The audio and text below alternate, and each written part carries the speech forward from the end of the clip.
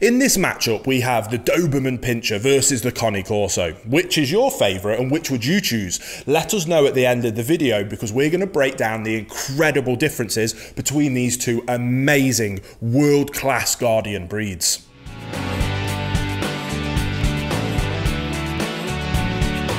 Welcome back to the Fenrir Doberman Show. If this is your first time here, my name's Will, I'm a canine behaviourist and I'm the founder and CEO here at FenrirCanineLeaders.com. This channel is dedicated to helping you learn everything that you could possibly want to know about the incredible Doberman, then how to become a high-level canine leader that can raise perfect Doberman companions. So if you love the Doberman as much as we do here at Fenrir, start your journey by hitting that subscribe button, turn on that notification bell so that you never miss a future Doberman video. So let's dive into today's video, and we're going to compare the Doberman and the Cane Corso at depth.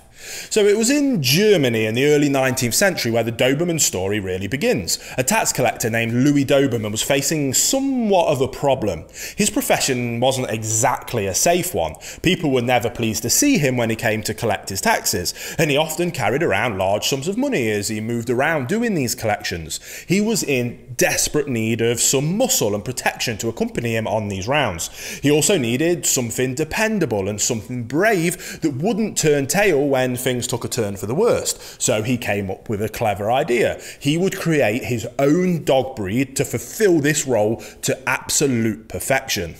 So Louis got to work on creating this dream breed. He crossed a black and tan terrier with a little bit of Rottweiler, sprinkled in some German Pinscher, a native smooth coat herding dog to create this vision, the Doberman Pinscher, the world's first breed bred specifically for personal protection. His first rendition of the breed was not as refined or agile as what we know today, but it still did not stop the breed from gaining fame far and wide. Everyone wanted one of these tax collector dogs, which had proved to be an incredible working dog. As the world changed and Mr. Doberman's type of tax collection work became obsolete, the breed he created easily transitioned into other work lines. They had already been finding themselves in roles with different law enforcement, military and personal protection work, and quickly transitioned to a variety of different working dogs roles. Now, the Cane Corso's roots are ancient, dating back to antiquity. It descends from the Greek Molossi. During the height of the Roman Empire, the Roman presence in Greece was great, and they took a shine to the Molossi, so much so that they started to export them back to Italy and cross them with some of their native breeds, creating the first Cane Corso, and a breed versatile enough to stand the test of time. The breed was more rustic and not as refined, but the empire still prized it.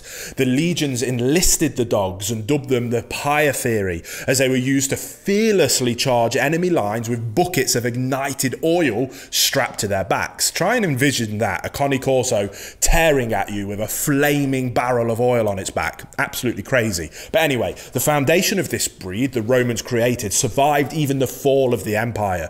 Corsos went from being war dogs to filling more domestic roles, such as hunting companions, droving cattle and guard dogs, and it remained that way for centuries. Individuals could be found all across the Italian countryside working in these new roles. But the 20th century and the rise of modern inventions spelled trouble for the breed. They were being replaced and their number dropped to where extinction seemed inevitable. It wasn't until 1970s when Italian dog fanciers rediscovered the breed, and these individuals set out to restore and repopulate this now world famous guardian breed. Hey guys, very quickly, in case you didn't know, we have our Perfect Puppy program. It's the program that I designed myself as a canine behaviorist to help you guys become a high-level canine leader yourself, and then how to be able to take your puppy from the second you bring it home all the way through to that dream of the perfect canine companion that you've always wanted. So if you want more information on that, there'll be a link down in the description box below. Thousands of people have now gone through that process to extremely high levels of success. So there's some testimonials you can go and check out. More information, it's all in the description box below, but let's get back into the video you were just watching. The Doberman is a notable and striking breed, one that is almost always instantly recognisable, especially when it comes to that hallmark colouring of black and tan. Their frame is squared and their structure is a combination of musculature and agile, even elegance. Their muzzle is long and forms a blunt wedge shape when they have those dark eyes which are almond shaped. Traditionally their ears were cropped and their tails are docked, though there has been a steady decline in this practice and it's become illegal in many parts of the world, including here in the UK. But you can still find them in the United States, as the American Kennel Club still accepts cropping and docking as a breed standard. Now, male Dobermans will be between 23 to 28 inches tall, and then they usually weigh around 75 to 100 pounds, with females being a little bit shorter and a little bit lighter.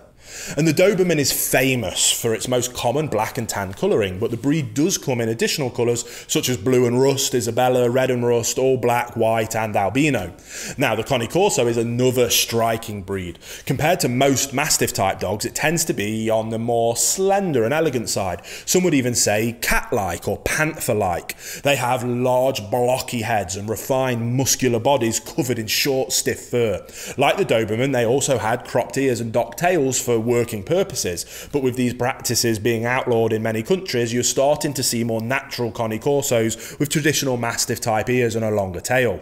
Now, male Corsos tend to go up to around 28 inches tall, and then their weight proportionate to their height, with females being slightly smaller and then therefore lighter.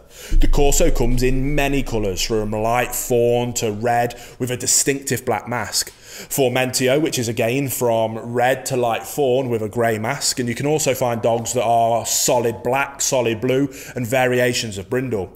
Other colours are present in the breed, such as liver, chocolate, Isabella, tawny and straw, but they are considered out of breed standard. The Cane Corso will sometimes also surprise with a black and tan dog, which is a genetic throwback to the historic rustic dogs in the Cane Corso's ancestry. Dobermans are high energy, high activity breeds. They have a ton, and they need to be given a lot of productive daily outlets to really be able to sap that energy and stop them from going to destructive behaviours like chewing and destroying things to excessive barking. Therefore, a couple of long walks a day is bare minimum for this breed. On the other hand, the Cane Corso is slightly less demanding in the exercise department, though they do have excellent stamina and endurance to keep up with a more active owner, especially in the Mastiff world. So again, you could do with a couple of decent sized walks and then plenty of play and mental stimulation, usually in the forms of obedience, to really be able to tire out a Corso and let them settle when they're in the home. Now, both of these breeds do have short coats, but that doesn't mean they don't shed. They both still possess an undercoat and will shed when temperatures change drastically, though actually brushing them is much less of a process, and they only require a quick full brush down once, maybe twice a week. Now, as we go forward with the rest of this video, you need to go with the assumption that the dog has been given excellent socialisation and training from a young age. It will also be assumed that the dog is of correct temperament and disposition for its breed, because those things are required for the overarching standards that we're going to talk about in terms of temperament. Now, the Doberman is loyal, fearless, alert and intelligent, and they are not a breed to try anything dodgy with, as they have incredibly high mental and physical endurance. While not always the most accepting of strangers, this breed would do anything for its family, and their entire world revolves around their people. They would happily lay down their lives for them, and anyone with bad intentions will get first-hand experience of why this breed was and still is nicknamed the Devil Dog. Now, the Cane Corso is intimidating, intelligent, willful and courageous. The heart of a war dog still beats in their chest to this day, and anyone trying to harm their family will get a taste of that. The breed is fiercely devoted to its family, and with proper training, they display a reserved and calm temperament while in the presence of its people. The breed also has a pretty stable temperament all around. The breed passed a temperament assessment given by the American Temperament Test Society, with flying colours by the way, and earned an 88.1% rating, which is higher than more common breeds like Rottweilers and even the Golden Retriever. So that was a quick fire breakdown of some of the main differences between these two absolutely wonderful breeds. I hope you enjoyed it. If you did, please hit that thumbs up button, and don't forget that we've got 2 new videos coming to this channel every single week. So don't forget to hit that subscribe button and turn on the notification bell, because I cannot wait to see you on the next episode.